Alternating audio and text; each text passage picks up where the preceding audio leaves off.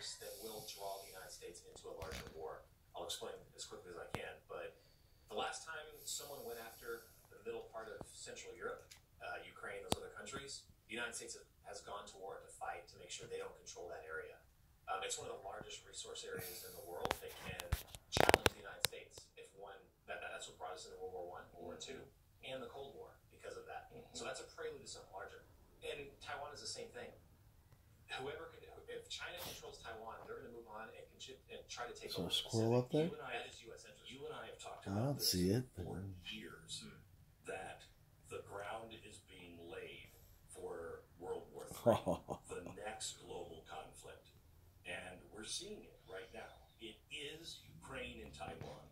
It's those two. I'm going for 10 more seconds. I'm not going to watch a cat clean herself. Russia and China. That is the Axis power. Yeah. And I think they think the time to do it is right now. And quite honestly, I think they're right. Do you have faith in the leadership